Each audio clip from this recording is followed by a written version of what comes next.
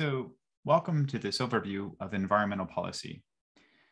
This overview is meant to provide you with one way of looking at environmental policy and environmental problems, mainly in the United States, but also can be applied globally.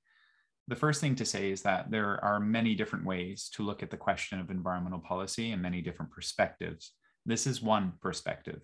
It's couched in somewhat of an economic analysis, but also includes many other considerations. So if we begin, we can start by thinking of environmental policy as an intersection between our values, represented here in the yellow circle, science and technology, or human progression in many ways, which share some space, if we think of this as a Venn diagram, represented in the red circle, with our values, our societal values, and also some economic analysis, which again share some space with both of these. And they obviously have separate areas, and to some degree, they change over time. Certainly our science and technology changes, our understanding and our use of technology advances, or, depending on how you, but it changes over time. The way in which our economics evolves as well, and certainly our values, both individually and mainly as a society, as a nation, and even global values change over time. But as they change, they do share space. And if we think of this intersection where they share space, we can think of that, the value, science, and economics as maybe where environmental policy derives from, or where we get our environmental policy. So the environmental policy being somewhat of a dependent variable and dependent on these three somewhat independent but correlated factors: value, science, technology, and economics. Many argue that from an environmental policy standpoint, while the science and technology and economics are incredibly important, the values, our values that we overlay on our science and technology and our economic sort of formulations, our values are the most important factor or variable to consider. And we can think about why this might be. And there are many different reasons people feel this way, or those who study environmental policy feel that the values. But if we think about it, all policy comes down to a question of what we do, why we do what we do as an individual, as a group, as a community, as a national or global community, and the consequences of what we choose to do. And all of that stems from the reality that we have not an infinite amount of resources or choices to make. We have a finite number of resources. So when government, for example, chooses to spend so much of its finite resources in one area, then by definition, it excludes the availability of those resources to be used in some other area. Every dollar that I as a government spend on national defense, that dollar is no longer available to be spent on social welfare, environmental protection, technological research for advancement purposes, or anything else that we might find as maybe a competing use of that dollar. And the key, again, here that we always have to remember is those dollars are not infinite. The resources, the available resources, are not infinite. They are finite by definition. They're limited. And there's more demand for those dollars than there are a supply of dollars to meet that demand. So when we make choices, those choices often represent our values. So people might argue that environmental policy values is the most important variable or factor or consideration in environmental policy simply because those values reflect our choices, and those choices then impact what we do or do not do relative to our environment. So with that in mind, we can think for values, how you perceive the issue of values. Do you think that it's incredibly important, that it is the main driver in environmental policy? Science and technology, we can ask, what tools does science and technology provide us to solve problems, environmental problems, for example? Are there always technological solutions to environmental problems? If we want to limit our production or use, I should say, of carbon, removing it from the ground, for example, in oil or coal or natural gas, and taking it and reformulating it into gasoline or burning it to produce electricity or many other uses. If we want to change that and stop using carbon, then we can think of some of the technological solutions that are available to us today that were not available to us 50 years ago, 20 years ago, or even a decade. And we can also understand that from an economic standpoint, that what is available today might be, if it's a new technology, an expensive, right, substitution, an expensive solution for the problem. In other words, for example, the use of batteries to propel us, to provide us with the energy necessary to move us in our automobiles. Those batteries are a new, relatively speaking, new technology over the past 2 decades or so. And as a result of that, that new technology is expensive relative to the current internal combustible engines or the gasoline engines or diesel engines that we currently use. And we can think about this with whether it's, it's become much cheaper now, but traditionally, at least at the commercial level, generating electricity from the use of coal, certainly, but also natural gas, and to a much lesser degree oil, was less expensive than some newer technologies, again, at the large scale commercial level, like photovoltaic, solar, for example, or wind. Hydro has always been somewhat competitive, and nuclear energy generation has always been somewhat competitive. But recently, because of its wide adoption over a period of decades, its larger adoption as it continues to be more largely adopted, generating electricity from the use of wind or the use of the sun is like hydro, the use of water. And there's also geothermal, and there's tidal. There's many other ways in which we can produce electricity where the sources are, relatively speaking, free because they're just naturally occurring. But it's getting much cheaper, and in many cases has become cheaper than coal, the commercial production or use of electricity using coal, and certainly oil, and to some degree natural gas. Depends on where you are. But the point is, we understand that there are always costs, and those costs are not static. They're not stable. They're not consistent. We all know that we pay a lot less today for computers with a lot of capacity and processing power that 10 years ago would have cost us a lot more money, or 20 years ago or 30 years ago, a similar or even a lesser capable computer would have cost a lot more. We understand that over time, as technology progresses, the adoption of that technology allows for efficiencies in scaling and distribution and creation of that new technology, such that drives the price, the cost to the consumer down over time. And of course, when we're looking at new things, those costs at the beginning are expensive. They're high. So adoption is difficult. So that's another question, I guess, where it comes to values, where as technology provides us with options, when do we choose those options? Do we choose them when the technology is new? Do we choose them prior to the technology? In other words, do we make a choice?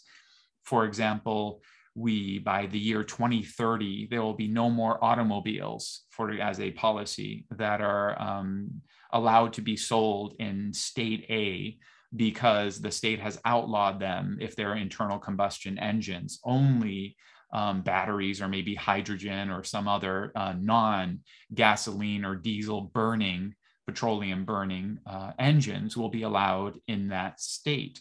That is setting today a standard that hopefully will drive an evolution and fast forward the development of battery and other technologies that will then drive down the cost, so that when that transition occurs, it will be much cheaper than it would be if they said, as of today, there will no longer be allowed to be internal combustion engines, as an example, or natural gas burning power plants, or coal burning power plants, or so on and so forth. You can just sort of run with this. The idea of the lead time is to allow for incentives for, whether it's private industry, if you're in a capitalist system like here in the United States, or for governments to directly or indirectly help to incentivize the movement of capital, the movement of current dollars towards these innovations, because the promise is that there will be a high demand. And therefore, if you generate supply today, if you do innovation, and if you create economies of scale, aka driving down the cost of these things, then it will be to our advantage collectively in the future, because we will achieve the environmental goal of reducing carbon, but we will do so in a way that is, relatively speaking, cheap.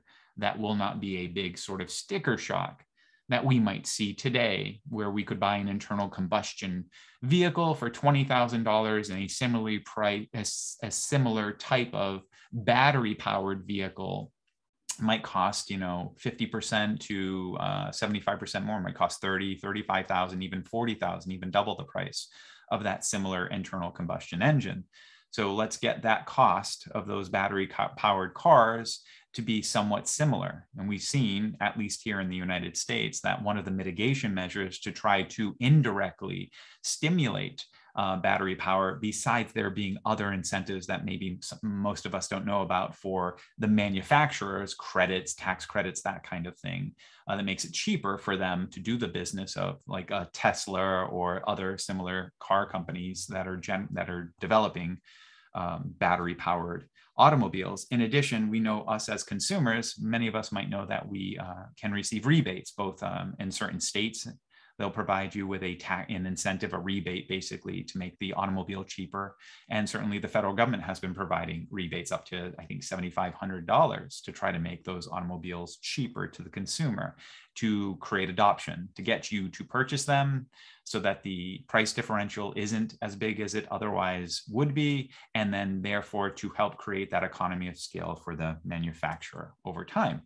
All of this drives back to our values, because if we don't choose to make these decisions and have these policies, whether they be incentives for the manufacturer, incentives for the consumer in terms of rebates, as I just said, or even just plans, laws put in place that identify policies of, by this date, all of that relating to the reduction of carbon intensity, without a doubt, that we don't want to continually take carbon from a stored place like under the Earth's crust and move it into the air, because of the effects. And if we look at those effects aggregate over time and can be substantial, aka climate change. So that's one way of thinking about environmental policy in the context of these three intersecting sort of areas. If we think of the value side, values are really, we can think about how politicians sort of, live in the world of values, where they help to define or, redefine or confuse sometimes what are our values, but often, our elected officials are there to hopefully, mimic what are the constituents that elected that individual, what their values are, to help sort of push for those values. And they can vary. They can vary between individuals, ideological backgrounds, geographic areas, for a number of reasons. It can be, there's a litany of different types of variations of how those values can be expressed. And generally, we think of the science and technology area as being sort of the purview of the sort of more objective, less sort of subjective value areas that can change, easily between both within an individual and between individuals and groups.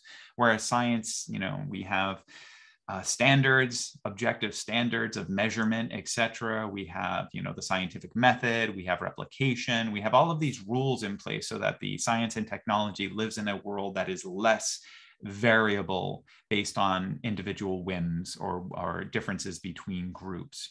We adopt international units of measurement, et cetera, so that we can, have consistency. And we know when we say that something works in this way, then in that way is replicable and it will work indeed if that sort of recipe with all of those objective, relatively speaking, objective standards are followed.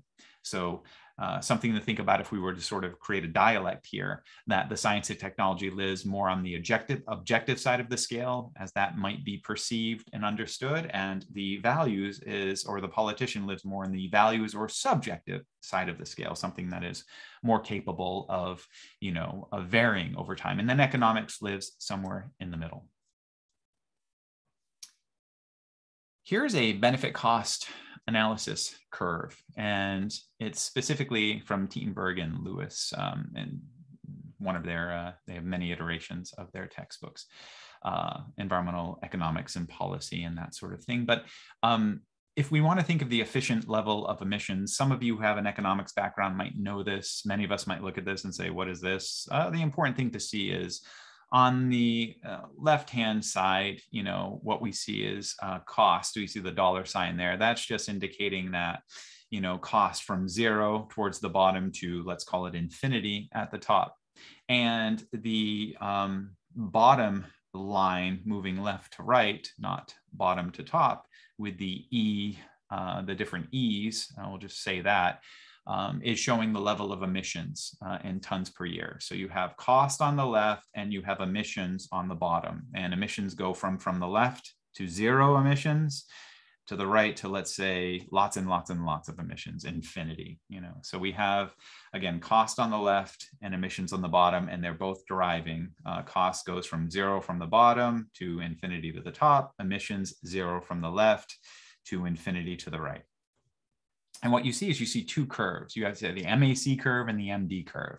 The MAC curve is the marginal abatement cost. And so that's, what does it cost you to get to that level of emissions? And marginal just means, the individual unit of cost, the next dollar, to get to that level of emissions. So if we were to sort of break this up into a grid line, and we saw grids and, sort of lines running up and down, we could see each of those as individual units of cost. And then as we moved along, we could see that's what that sort of curve is representing, is that as we move, the curve shows that the marginal abatement cost changes. It lowers as the emissions go from zero to infinity. And that makes sense, because as we get to infinity, the right-hand side of the emissions, if you look at this, that makes some sense to you, because if we just don't try to control, right, emissions at all,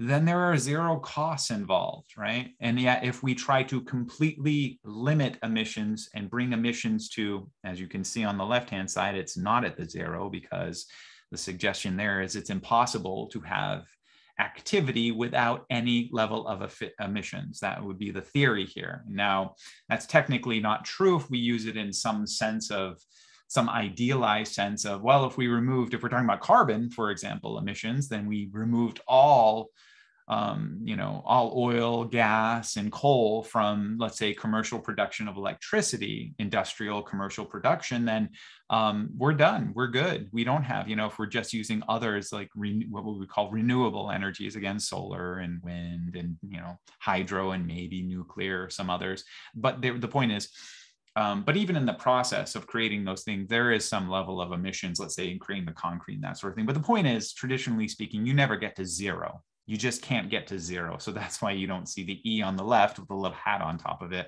at the 0 point. There'll always be some level of emissions.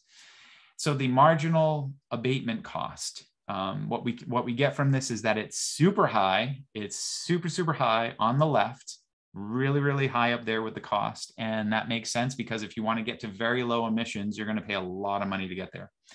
And then the MD, the other curve that seems to run, counter to the marginal abatement cost, the MAC, the MD is the marginal damage. And that makes some sense because you know that if emissions are zero or close to zero, the damages are zero. And we can see that on the left-hand side. Whereas if emissions goes to infinity, then the damages go to infinity cost. The amount of damage, the cost that we end up paying for that damage is super high. So there it is. And then you can see the W, and the W is, you know, the E with the little star. And what that's telling you is that where is that efficient level of emissions? Well, it's where those two lines cross. This is economics. This is traditional economics when you're talking about benefit cost analysis. And when you want to find that sort of efficient level, that's what you're looking for. That's that sweet spot where the damages equal the abatement cost, where they're about the same, because that means you're at the most efficient, relatively speaking, level. It's a hypothetical. It doesn't, you know, there's no exact amount that we can put there that applies for every scenario. But the point is you could measure this and you could find out effectively where that sort of, you know, that Goldilocks scenario there, where it's, you know, where it's just perfectly not too hot, not too cold, or there's this perfect amount of damage for the amount of cost relative to that damage. And obviously it's not at zero. So the notion here would be you never think of making the damages go to zero because the cost for abatements are just too high to get there. And certainly you never want the cost of abatement to go to zero, because if you do, then you have unlimited damages. That's, if that makes sense, you have too much damage. So what this tells us, though, is that as emissions decrease, as we decrease emissions, right, as we move from lots and lots to very little emissions, which would be on the left-hand side, almost zero emissions, right? What happens to the cost to reduce them? Well, it increases, right? So anytime that we have an environmental policy, for example, where we're trying to limit emissions, every time we look to limit an emission, our cost to limit that emission marginally is going to increase. And we have to understand that. So that means that we're going to have to find dollars in that limited pool of dollars. We're going to have to find some dollars that are being used for some other purpose. And we're going to have to say, we're going to take those dollars from that other purpose, and we need them over here because it's going to cost us to limit, to decrease. And so a simple way of saying that is if we're getting more and more people, maybe it's simple, I don't know. If we're getting more and more people to purchase battery powered cars, and the only way we're doing, or one of the main ways we're doing that, is to provide this, you know, rebate effectively directly to consumers. And mostly, at least at the federal level, it's done as a tax rebate. So it's a credit. It's $7,500, let's call it $7,500 credit in the United States on your federal taxes. It might be more, it might be a little less, depending on a number of factors. So let's just call it $7,500. If you get that credit, that is money that's being taken away from the federal government. That's money that you otherwise, let's say, would pay, or at least some of it you would pay in taxes. And that money would go to the federal government. It would be used for some purpose. Now that money is gone. And let's say that other purpose includes, I don't know, shoring up Social Security or providing a bigger military budget, or you can imagine just a variety of different things that the federal government does. Now that money is no longer available. That's $7,500 per person for those other purposes, because it has gone to you for this purpose. And that purpose is to reduce the amount of emissions. Let's call it carbon emissions. And the way they're doing it is indirectly. They're not doing it directly by controlling power plants and how they're feeding themselves, you know, what they're using to create electricity, that sort of thing. They're just getting you in terms of transportation reductions, not at the commercial level, not at the large scale level, right? But at the sort of individual, you as a residential driver, private citizen driving around in your private vehicle. They're getting you to decrease your carbon emissions relative to using electricity to power your car rather than gasoline. And they're giving you $7,500 for it. And therefore, that's taking that $7,500 away from some other purpose. So there is the cost that's associated with that marginal reduction in damage, if we say carbon is the damage. On the other side, if you spend no money on reducing emissions, of course, what is the level of pollution? Right? It's a lot. It's a lot. And then, I'm sorry, there is the sort of, again, that Goldilocks area where we look for. This is traditional economic theory. and we think about the damage function. So what the question of damage, right? Most environmental policies, and this is stepping back and not just thinking about carbon or anything else, but most environmental policies are concerned with damage to the environment. And that term damage from exposure to bad things, for example, like toxic substances. We don't want people, young children, lead paint, for example. That's something that's historically we've had lead in paint, and we have a lot of older homes where young kids, and we have rehabilitation of those homes because we don't want kids, getting chipped pieces of paint where they're chewing on that and there's lead and they have a disproportionate impact on young bodies, and it's just a bad thing. But there's many other examples. We think of drinking water, Flint, Michigan, for example. I mean, there's many other examples, but potable drinking water that's capable of being drunk, so anyway, all kinds of nasty things. But there's also damage to the environment that degrades the level of the environment. So there are these direct damages, and we usually think of them in terms of human beings' welfare, directly, something that will directly harm a human being. There's no sort of in-between phase. This is dangerous. It's a toxic substance, and by definition, we mean toxic because if humans are exposed to it, it creates a negative outcome for humans, that kind of thing. And then there's these sort of indirect damages, and that's damage to the environment that degrades the level of the environment. So that, harms the things that, it's sort of a 1 or 2 or 3 steps away from direct human harm. So you can think of, toxic substances that are stored in the soil, that if you wanted to use that soil to grow crops, the soil is now, poison for that purpose. And so crops are important because that's the food we want to eat. So that's really important for human well-being, having enough food to feed humans. So if we take the soil, the arable soil, the soil that we want to use to grow things that we then want to eat, and we have a scenario where we're polluting. They have a company that, as a discharge, as a byproduct of making the thing that it wants to sell you, it discharges pollutions either into the soil or into the watershed that then sort of drains into the soil, but then pollutes that soil in a way that it makes the soil incapable of being used to grow crops. You see, so there's this sort of indirect, or the example that's stated here, destroying wetlands that remove water purification functions for humans. A lot of New York City, most of New York City gets its water from a reservoir. And that reservoir is in the Catskills, I believe, right? The Catskills, I believe it's in the Catskills, but that reservoir naturally is fed through a huge watershed that naturally purifies the water. And if New York City had to send its water, the amount of water it consumes, through a man-made, a human-made purification system, a water filtration system, a big, large one, if it had to do that, the amount of money it would have to spend is in the billions and billions of dollars per year. And so it saves. You think about the watershed, the natural sort of filtration that happens when that water up in the mountains there in New York makes its way slowly through its watershed area, through its reservoir, and then through the pipes to New York City. It is the value of those wetlands to filter and make that water consumable for humans without having to do something with a technological solution, without having to filter it through, again, a human intervention.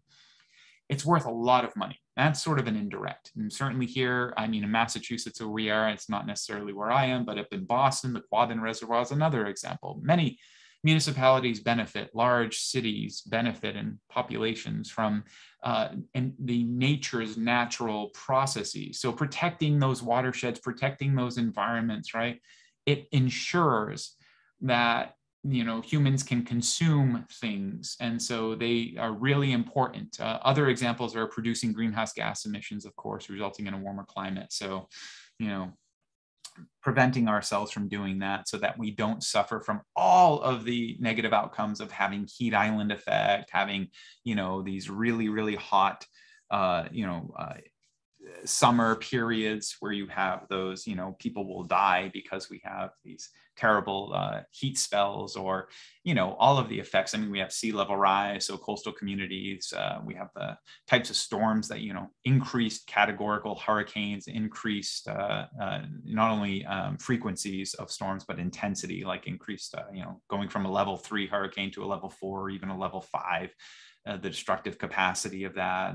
Same thing with tornadoes, the frequency and intensity increasing. Those are all sort of, so having a less carbon in the atmosphere helps to mitigate the effects of those higher frequency and intensity of storms. And the thing that we don't want is the intensity of the storm, just like we don't want lead in our paint, or just like we want our land to be able to be easily, crops to be easily grown in that land without any, those plants taking up things that are toxic to humans. So these are all things that we want, but they're a couple of levels removed, a couple of factors removed from that. So that's the indirect. So we have direct damages directly to humans, indirect, and then we have non-use, or these sort of, damage to environmental values. And now we're back to the values, the more subjective side. So for example, the loss of wilderness or unique species, think of the Endangered Species Act, that we cannot replace, and, just the loss of it.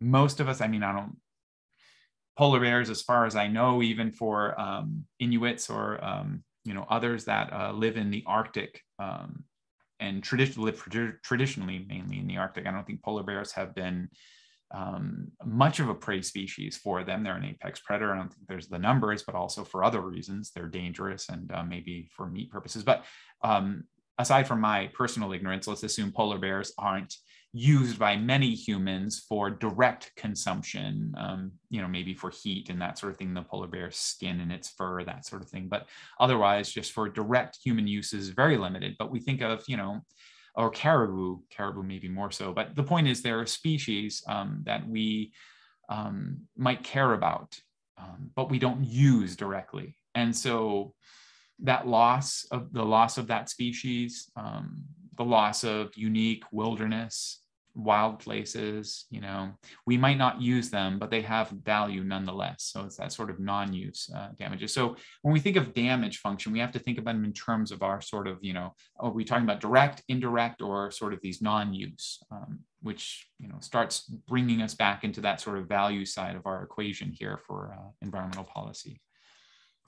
As an example of the damage function, how would you measure the damage of a coal burning power plant emitting sulfur dioxide? How would you do it, right? So sulfur dioxide creates acid rain. It's nasty, usually comes in the coal. There's, different areas of the country tend to have, from natural conditions, different levels of sulfur. Western coal tends to have a lot of sulfur. Eastern coal, eastern side of the country, has less.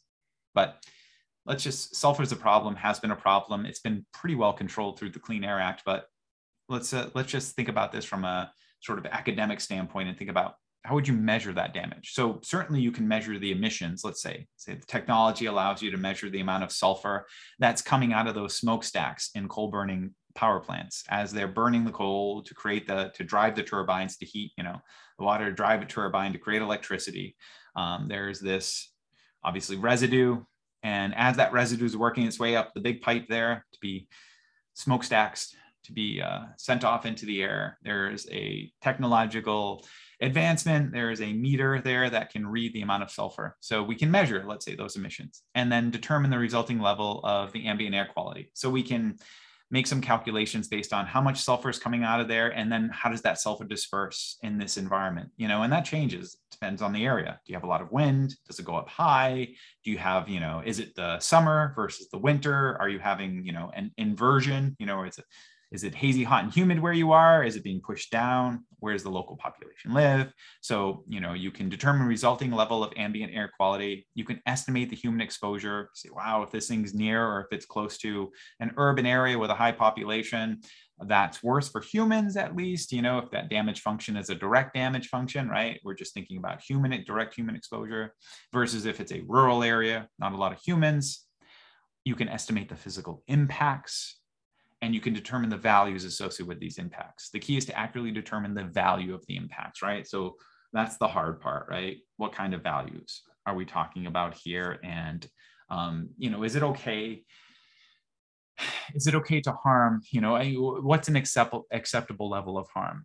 Who's the person you're using? Are you using a healthy adult? Are you using, a child? Are you, a newborn who hasn't, developed all of their sort of, capacities to deal with negative environmental effects? Are you using an elderly person who's frail and, otherwise, highly susceptible to any changes in air quality? You're using a person that has significant asthma or lung related issues, right?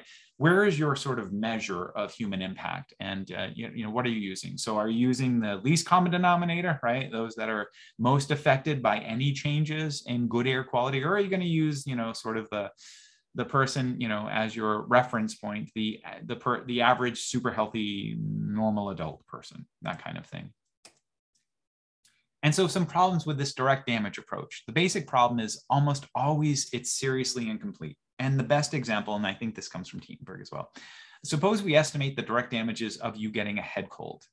We can come up with a direct cost of whatever the aspirin, whatever the remedy, the thing that allows for your head, the discomfort that you're experiencing, the symptom basically of the head cold, mainly the throbbing head.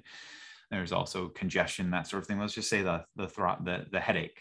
We're just reducing the headache and it's $1.27. It could be more, it could be less.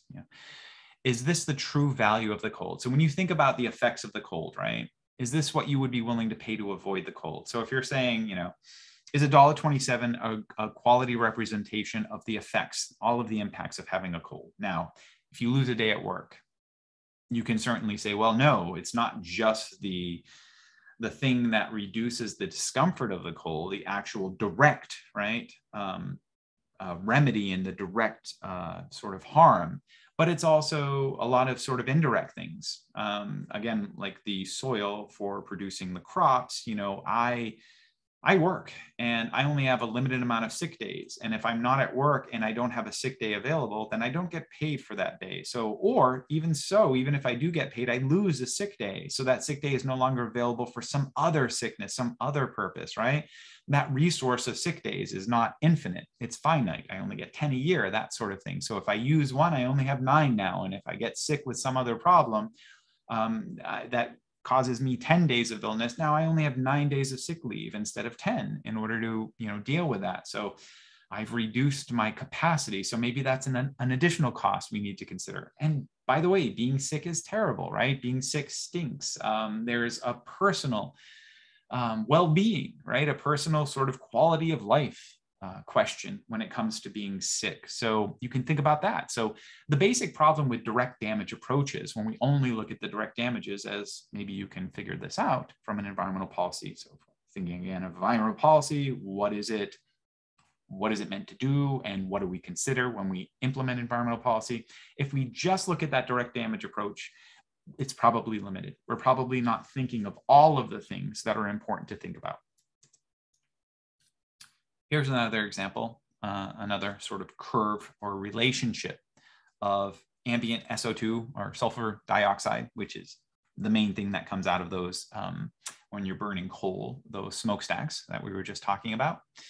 And what we can see here is a relationship that shows the housing price, the value of the home goes from 0 to infinity, and the particulate content of ambient air. So how much sulfur is in the air around you. So it goes from 0 to the left to infinity to the right. So as the housing price increases, as we can see on the, what we call the x-axis, but the going up, as the housing price increases, we see that the particulate content is 0. The most value you can get out of your home is with the cleanest air, with the least amount of sulfur in the air. As the amount of sulfur increases in the ambient air around, the value of the home, what you could sell the home for, decreases. And that should make sense to most of us, because it's like trying to sell farmland that's full of contaminated soil where you can't grow anything that you can then feed or sell to humans, right? It's the same thing. It's like if that soil is in perfect condition, completely arable, no toxicity, no bad things for humans that would then be absorbed into the things, the plants that we're growing to consume, then it's like having a house with no sulfur around, right? really good air quality. You could think of noise quality, right? Not a lot of noise, no, you know, the house that's further away from that train that makes a lot of racket, or, you know, or the construction. It is just, you understand, there's a number of ways to look at this. But so the house that's in the cleanest air environment is going to be worth more than the house that's full of, you know, sulfur and acid rain and, you know, poor air quality. So as the level of SO2 increases, the value of the home decreases, all other things being equal. And this tells us there is a direct value to environmental quality. And so we can see that.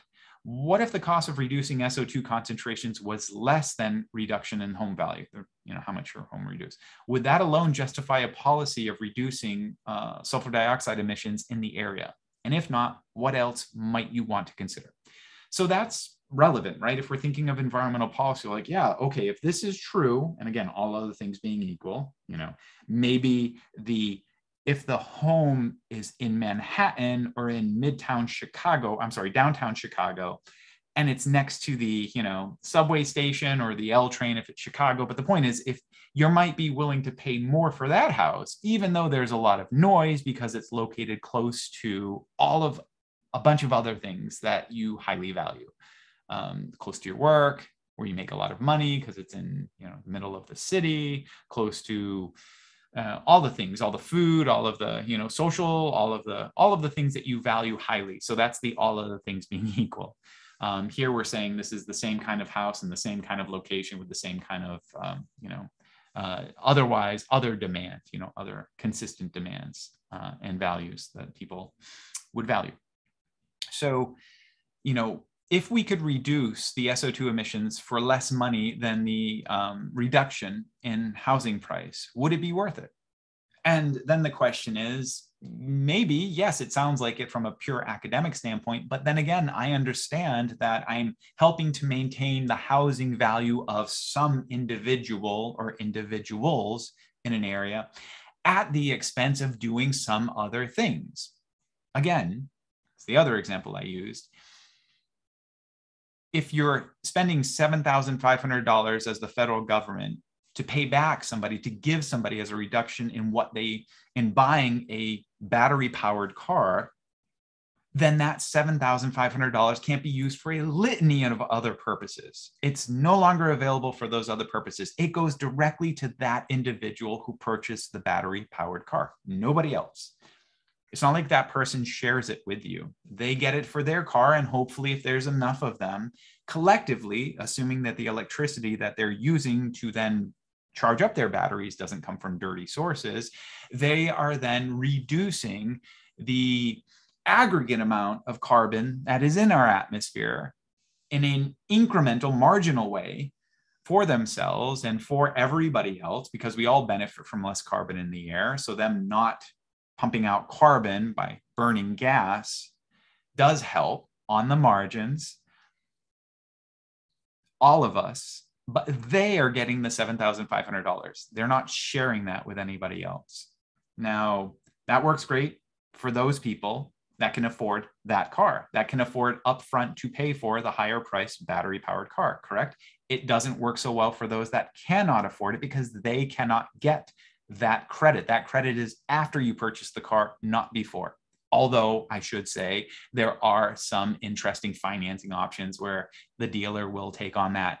If you sign over the right for the credit, then you get it off at the time of purchase. So there are ways around, having to wait to get the value of it. But let's just assume, for the most part, that doesn't exist, and that it's really a benefit for those that can afford to pay up front. So if we think of that, or if we think about, in this case, spending federal dollars, the equivalent of that $7,500, to help reduce sulfur emissions in that area, if it's less than, the cost is less than with a reduction in housing price, that's great. But it helps to maintain and increase the housing price of those individuals who own those homes. There is a benefit that accrues to all the people in that area for higher quality air, no doubt. And that benefit even is not equally distributed. And what I mean by that is those that are more sensitive, will benefit more than those that are less sensitive to the lower quality air. And that's the truth. And we need to consider that. But the point is, would it justify, alone, just that analysis? Would it justify, yes, we should do this, we should reduce the sulfur emissions simply because it will maintain the housing price? We have to think about, well, does that really make sense? And what does it mean in terms of making sense? Is it okay if the benefits of this program go to certain individuals and those benefits on the margin are much higher for those individuals? They benefit more than the distributed benefits of the reduced sulfur for the population at large. Is that an equity issue? Is that a value issue we need to consider? Something to think about. In terms of costs, in terms of opportunity costs, whenever resources, natural, financial, are committed to one enterprise, they can no longer be used for some other activity. This loss of potential use for other purposes is considered an opportunity cost. So, as I've been saying, when that $7,500 is used in order to reimburse somebody for buying a battery-powered car, that money is no longer available for any other use by the federal government. When the federal government decides to spend $2 trillion on, geez, that's a lot of money. I don't think it's $2 trillion, but let's say $1 trillion on defense out of a $4 trillion budget. That $1 trillion, that 25% of the entire budget, that is not available for any other purpose. It is simply going to defense, gone for any other purpose or use. So we need to think of the opportunity cost. Whenever we commit resources in one place, then they are no longer available for some other purpose. And so instead of creating a reduction in sulfur, the money could be spent on compensating people who suffer higher incidence of asthma. There's one example. Because if you create the reduction in sulfur, in our example from the previous slide, the homeowners certainly benefit if it's maintaining the value of their home. And there's other benefits, because if their home is valued more, then the assessment on that home for taxation purposes is probably higher, and therefore the amount of property tax income for the community is probably higher. I mean, there's many ways and many layers to this onion, many ways to look at this. It's not an all or nothing. Never in policy is anything simply an all or nothing or a binary choice. It's either a 1 or a 0 or a yes or a no. It doesn't really work like that. But we can see, putting aside some of the nuance, that, yeah, if most of the benefits accrue to homeowners, and that's a segment of society, maybe it would be better to just allow the pollution, and instead of spending that reduction money, the money it would cost to reduce or abate the damage and the pollution, and spend it on compensation. Maybe it's better to compensate those individuals. And then there's environmental costs. So environmental protection programs also result in environmental costs. And that's maybe funny enough, but reducing airborne sulfur emission power plants by stack gas scrubbing also leaves a highly concentrated sludge that must be disposed of in some way.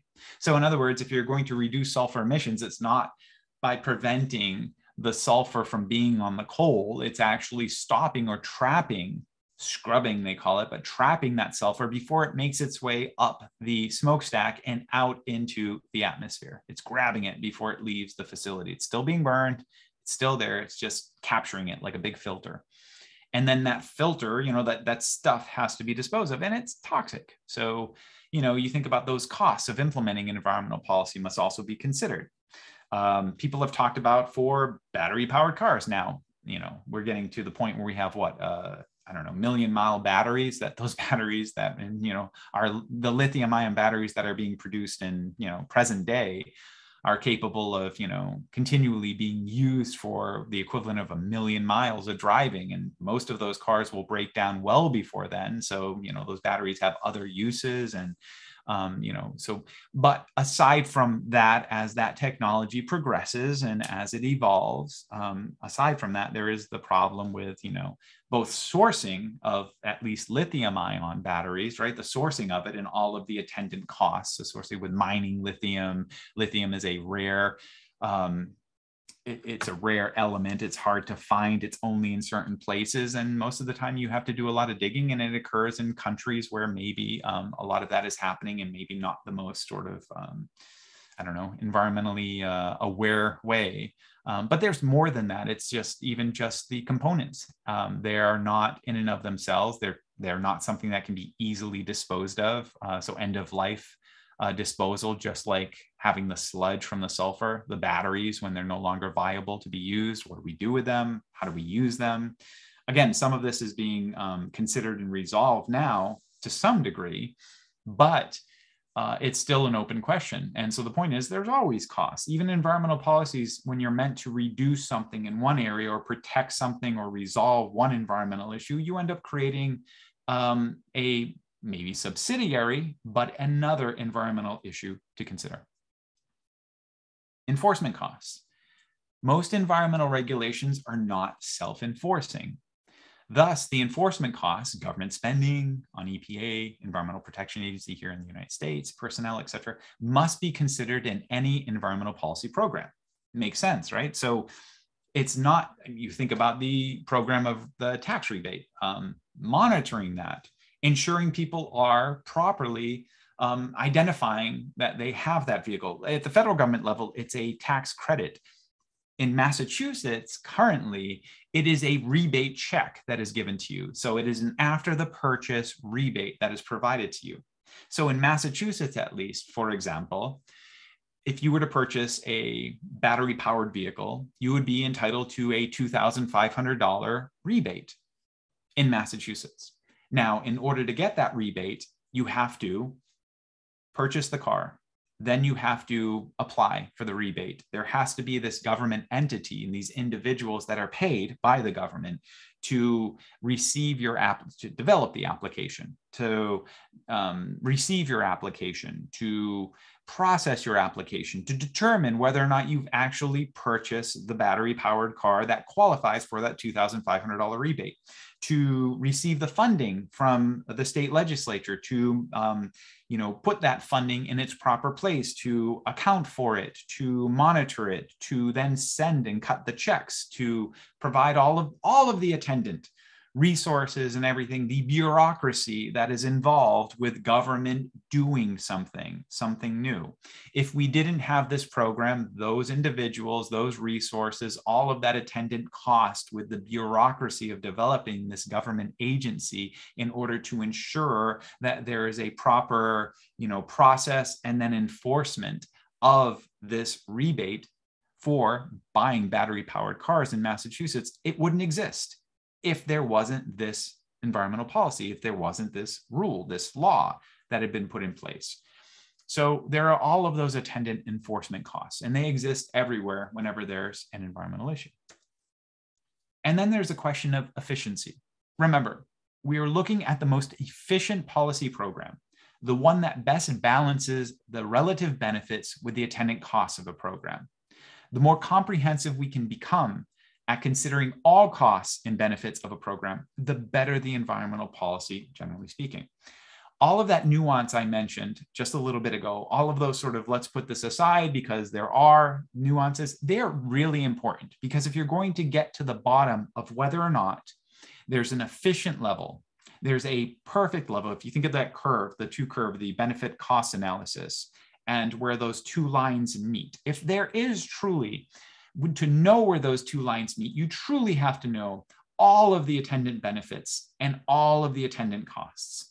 And not just the direct ones, not just the obvious ones, but the not so obvious or the indirect or non-attendant, the sort of trickle down benefits and costs, because they happen.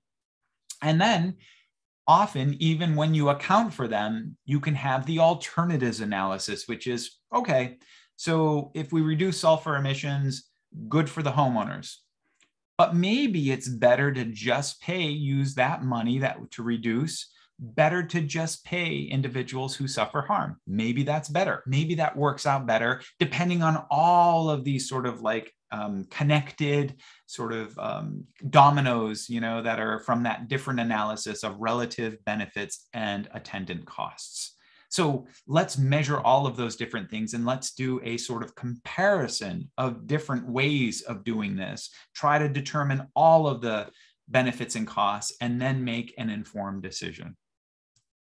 And of course, even in the process of doing that, there's a a lot of time and energy and expense that is incurred. So even government considering doing A policy versus B policy versus C policy requires time, energy, and resources. So how do we internalize costs? Do we, for example, privatize the resource? Maybe it's just better, for example, one example is, hey, let's just privatize the air. Let's have the company, the coal company, for example, or the electricity generation company who's using coal. Let's have them buy up the air around. Purchase it, literally purchase. Let's come up with a number. Let's come up with an amount. We can do that. We can figure out, relative to the damages that are going to occur, the reduction in home values, et cetera, et cetera. Let's just come up with a number. Let's have them purchase it. Let's have them buy that up front. And then they have the right to pollute the air because they've already bought the resource. They can do what they want with the resource. They've paid for the pollution up front. And then we can use that money in a variety of ways. It's income, it's direct. We, the government, can use it. It's a one-time deal because usually when you privatize a resource, it's not just for a day, but there's also that. We do this in fishing in the United States to some degree. We can do, we can provide individuals with the right to fish a particular area of the public domain. The oceans are owned by the public. They're not owned by private individuals. So we think of the United States exclusive economic zone, 200 nautical miles from the shoreline, and the state has an interest as well for about 3 nautical miles. But if there's a coastal state, which there always is, but then the point is government owns that resource and anything that's in it. So basically, when you think of fishing, like commercial fishing, it's really giving individuals a right to go out and capture a public resource. And that right can be given for a period of time, can be given for a year. And they have that right, and that is their right. And sometimes they can even trade that right. They could sell it to somebody else for the period of time that they have it. Sometimes it can be forever. Sometimes they can be given that right for, in perpetuity, but can be repealed at any time by the government because the government can't just give away public resources. So, it can grant a lease. We do this all the time, right? Offshore oil and gas leases. Think of those as another example where we're giving a right for some private individual to go out into a public resource, the ocean, go drill down into the bedrock, find oil, public resource in a public area, and then capture that public resource. And it's usually the moment of capture where we transition, where that public resource now becomes private. So the oil that is brought up or the fish that are caught now, once they're captured, are now the property because that's the incentive. They're paying, these companies are paying, the fishermen's paying for everything to go out and fish. They're paying for all of the resources and capital to go do that, plus their time and energy. Same thing with the oil and gas companies. They're going out and spending all of their capital. So there has to be a benefit for them to do that. And that is once they've captured that public resource, they now have it and it's private. And now they're going to help put it into our hands. They're going to make it a public net benefit. But that can be for a period of time. It could be for a year, 2 years, could be 6 months, a season, 10 years, indefinite until, decades, that sort of thing. Leases for periods of decades, so on and so forth. So we can do this where we privatize the resource and give that person a right, give that entity, that private individual, a right to the resource. And we can limit it. It could be forever, but it could also be for less. So here are examples to put all of this into context in terms of trying to understand environmental policy. So here we're going to do it with automobile policies based on pollution.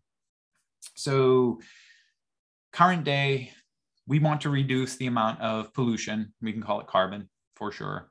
And so internal combustion engines and really, old cars, low miles per gallon, they're dirty. Not only were they, designed for bigger engines, less fuel efficiency, that's how they were designed, but certainly because they're old, they just don't operate as well as they used to. So here's our first scenario to consider in terms of a policy to deal with polluting cars.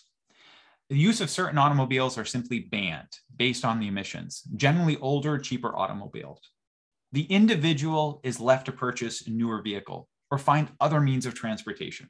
The government offers no aid, no subsidy to those who are affected. So we can think about this. This is incredibly efficient from an efficiency standpoint, it's like if you want to lower automobile emissions or, you know, the pollution that comes from automobiles, banning automobiles based on emissions, like those that emit a lot, is the simplest way to do it. It's the fastest way. You know, the shortest distance between 2 points is a straight line. This is the straightest of lines between those 2 points. Could not be more direct. And if we're thinking about efficiency of policy, like does the policy meet its intended goal? I can't think of something that is better than this in terms of getting to that goal quickly. You simply get rid of those gas guzzling, pollution prone vehicles. Of course, we can think about who does this affect? Who generally owns older, cheaper automobiles? Rich people or poor people? We can slice this many different ways, but just, you know, for time purposes, because we don't have forever and ever, and this is already a long introduction to environmental policy, but not too long. But if we just look at it, is it wealthy people or poor people? And even if a wealthy person has an older, cheaper automobile, what can the wealthy person do if that automobile is banned? They can easily afford, right, a non-banned automobile because they're wealthy. So we can say that this is incredibly efficient, but it has probably a disproportionate impact. Think about that. Let's hold on to that. Scenario 2, the government caps the amount of miles allowed to be driven by any particular vehicle. So instead of banning, it says, okay, we have a pollution measure. So the amount of miles is based on this pollution measure of an automobile. If you're an older car, you know, and you're more polluting, then you can travel less, you know, there's less miles to drive. If you're a newer car or more fuel efficient car, generally those correlate, then you can drive further. So in this case, older automobiles generally can only travel 5,000 miles per year under the program. So if you have an old automobile, you can still use it, but in a limited way. So this cap is different from the ban. It's easier or less dramatic on the end user because it still allows the people who can only afford and have older polluting automobiles, it still allows them to use their automobile just a lot less. Now, many of you might say 5,000 miles per year. Well, you know what? I work from home now, or I'm in a COVID to post-COVID world where, I don't, that's okay with me. But for most people, they'd say 5,000 miles a year is nothing. That I'll be done with that in a couple of months. So that doesn't really help. That's just not great. Now, of course, it's better than the banning legislation, right? You can still use the car. You just can't use the car a lot. Of course, on the other side, shortest distance between 2 points, straight line. This line of a cap in comparison to banning legislation is a little more squiggly, right? It's a little longer. It's not as straight, right, as the banning legislation. So it does not meet the goal as well, but it's a little bit fairer. Scenario 3, government places a tax on emissions of all automobiles. Every automobile, there's a tax, and it's based on emissions. Now, and the factors are considered are miles driven per year and the emissions of the automobile.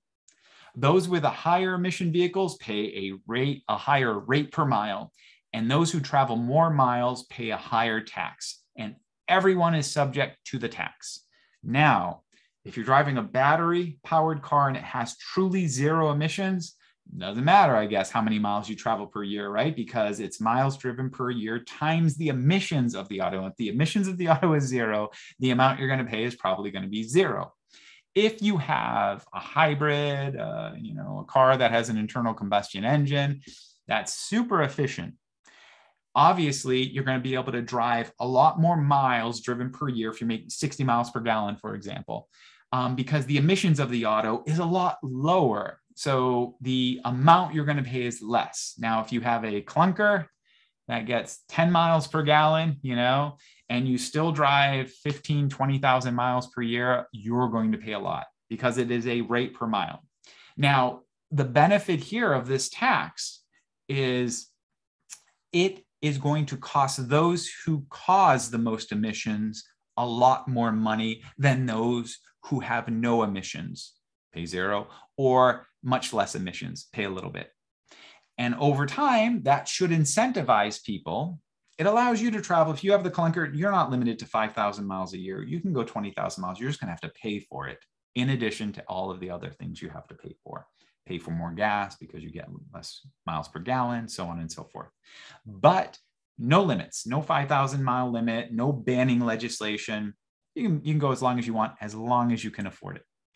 And certainly, if we think about it, if this tax is directly related to emissions, so the money it's generating is based directly on emissions. Now, if government is doing its job right, we call it something like a Pagovian tax. You can look that up. If government's doing it right, then it's going to take all of this income, all of the money it makes, and it's going to use it directly for mitigating and reducing carbon emissions. So in the case that we've talked about, when money is taken from one thing, it is no longer available for that thing because it's being used for something else, right? We talked about that in a finite world. Well, in the tax situation, if this tax is being used to raise money to combat carbon, the emissions of carbon in the atmosphere, then this is money, if it's being all earmarked for that purpose, that is being generated through the tax for that purpose. So in this case, we can say money income. We have an income stream to directly generate funds to deal with carbon emissions. And there's a variety of ways we can deal with it. We can then use that money, right, to incentivize the development of battery-powered automobiles to reduce $7,500 rebate, $10,000 rebate now, $12,000 rebate, $15,000 rebate. Get your, battery-powered car, help the manufacturers lower the price of those cars by making more and more of them, and help the consumers afford the car by making it cheaper and cheaper, right? You're paying $10,000 a year because you have a clunker. With this tax, just to drive the car because of the carbon tax, $10,000 carbon tax. Man, wouldn't you rather get a $10,000 rebate if you just go, you see the point here. So the tax can be highly efficient if it's used properly. Now, it is not a direct line necessarily, right? If we think of the shortest distance between 2 points, the banning legislation seemed like a straight line. This is, I said direct line, I meant a straight line, I'm sorry. It's squiggly. But depending on how it's used, it might not be super squiggly. It might be relatively straight. It all depends on how that money is used and the effect of the tax. And of course, what matters there? What is the rate set at? How much does the worst offenders end up paying? Getting the price of carbon right really matters here, really, really matters. So, getting that tax rate right, the amount of money you pay per mile, that sort of thing, depending on your emissions amount, how much you're paying. You don't, this is again a Goldilocks scenario. If you charge too much, it ends up being banning legislation, right? And if you charge too little, well, then it's kind of like a free for all. And if it's not a lot of money, then people will simply incorporate it into the cost of doing business, and it really won't lead to different outcomes. However, you will still receive that income stream, less money, to be used to mitigate the effects of carbon in our atmosphere in other ways. So it still provides government with a new resource that it didn't have otherwise. It's taking money from consumers and increasing its budget for carbon reductions or carbon mitigation in other ways, depending on what environmental policy they choose. Point is, you can see the benefit of a tax in terms of its sort of its variability in approach. And again, here in terms of fairness, well, it's unfair for those that have, the dirtiest cars that can't afford to pay the tax. And maybe that ends up resulting like banning legislation, ends up being like banning legislation for those individuals.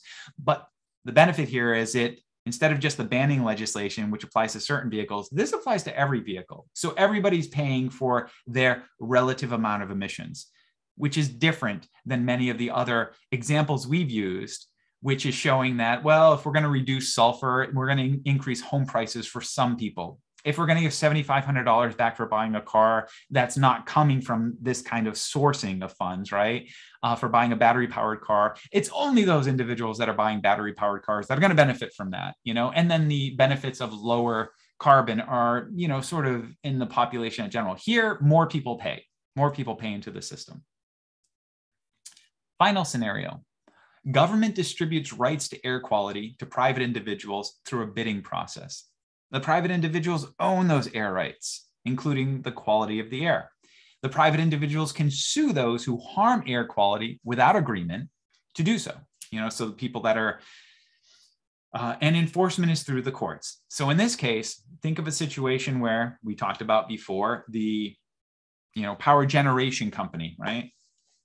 Coal burning power generation company wants to buy the air around it so that it can throw sulfur into the air. That's one way to look at it. Another way to look at it is the National Environmental Organization buys the air rights around a power generation company and says, yeah, that's my air. I don't want anything coming into that air. And then the power generation company says, oh, geez, I'll pay you XXXS, and it's up to that company, that entity, let's say the environmental organization, whether or not that amount they're willing to pay is high enough. Of course, to a point, the power generation company will never pay more than whatever value it can get out of dirtying that air or putting the sulfur in the air, because otherwise it'll engage in some other choice. It'll filter it out. It'll pay for the filtration technology if it's cheaper, or if paying for that air to dirty the air costs them too much money, more than they can make either break even or make a small profit in generating the electricity, and then they'll simply choose to go out of business.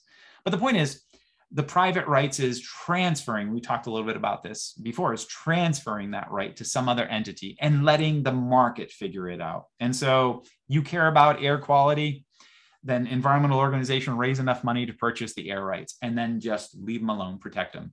Nobody can then dirty that air. If you, power generation company, care more about using it and it's cheaper for you to buy the air right than it is to buy the technology to scrub the sulfur out, or to stop using coal and figure out another way, natural gas or some other non-sulfur producing, right? Or let's do a wind farm, or let's do a solar farm. If it's about carbon, then buy that air right or engage in that alternative activity. But otherwise, government gets out of the process of trying to figure out what's the best use. It starts the use, but like in the fishing example or in the oil and gas lease, offshore oil and gas lease, the air is a public good. But if government can then, divest itself of that public good for a period of time, give somebody else the ability, give the market effectively the ability to determine what is the right price. So in this case, you can look, so in the tax case, we can look at PAGO or Pagovian taxes for efficiency purposes. And in this case, we can look at Coase theorem if you want to. The notion that if you just privatize everything, and I'm oversimplifying this significantly, folks. But the general idea that if you privatize all different kinds of what we normally consider public or common goods, if you privatize them, then the markets can figure it out. And as long as you have direct access to the courts in order to enforce your rights, quick and easy access, transaction costs, going to court is time consuming and expensive. So you want to reduce those transaction costs, but assuming you can, and you have direct access and easy access to these, to these enforcement mechanisms, then maybe privatization really is good. So let's just look at these scenarios quickly as a sort of summary, all four of them, and think back to their sort of the efficient level of emissions, our little friend over here, if you remember the efficient level of emissions. Scenario one, banning legislation. Super efficient, has equal application, but a highly unequal impact. It is truly the shortest distance between 2 points. It applies equally, but in terms of, all cars that meet the requirements, so it's equal in that sense, but its impact is highly unequal, meaning that those that can least afford newer cars, more efficient cars, are the ones that are going to be most impacted. Scenario two, cap and trade, older 5,000 miles a year, more pollution, but less unequal impact. So it's a little less unequal, but we get more pollution. We get that squiggly line, instead of a straight line between those 2 points. Scenario three, the tax on the miles driven times the amount of pollution. That's even more pollution, right, than, the second, right, likely, because there's going to be those people in between, but an unequal impact, but a lot more choice.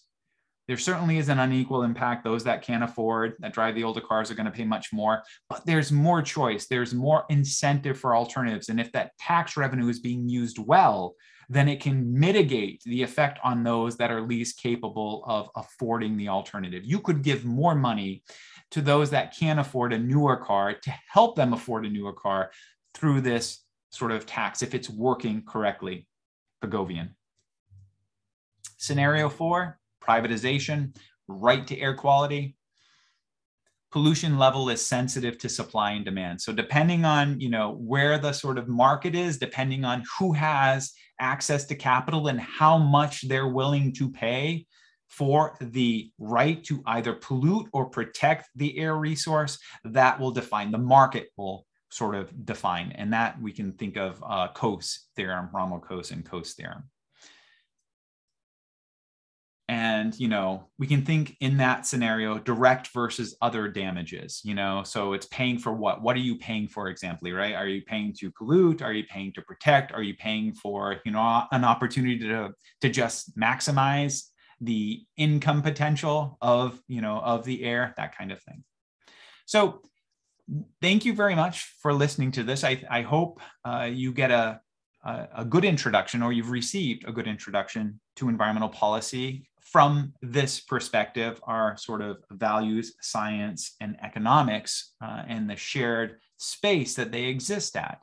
So what you should get from this is, yes, environmental policy is incredibly complicated. It is, because like any other policy, it is conditional. It's conditional on factors that are somewhat objective, and most importantly, like we said, values, factors that are highly subjective and subject to change, and even subject to change based on what we're talking about, what we're trying to do.